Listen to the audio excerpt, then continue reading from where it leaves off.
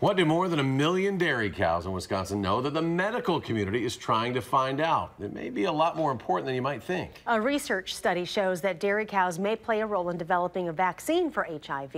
In a story you will only see here on News 3, Dave Delozier tells us why cows may help find vaccines for a number of diseases. Most difficult part about HIV is it's constantly changing. Which means inside the UW-AIDS vaccine research lab, at some level, they have been chasing a moving target. Because HIV mutates, creating different strains, finding a vaccine for humans has been difficult. It's very frustrating. Every time we think we've made a step forward, we always seem to take 2 steps back.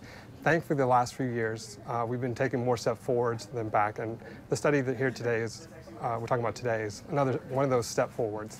Maybe it should have been an obvious place to look because the word vaccine comes from the Latin word for cow. The Scripps Research Institute looked at why cows have an immunity to HIV.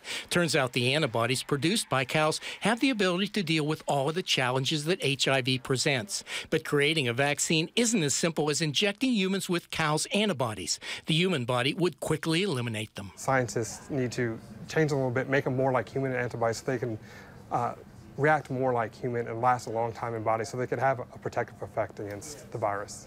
And beyond HIV, scientists may look to see if the antibodies in cows might help to find vaccines for other diseases. Cows now might represent a new method of developing these antibodies to other pathogens.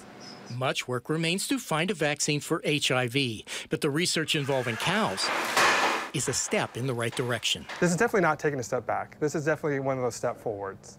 It might not be a giant leap forward, but rarely in science is there giant leaps forward. They're tiny steps towards that ultimate goal of an HIV vaccine. In Madison, this is Dave Delozier, WISC News 3.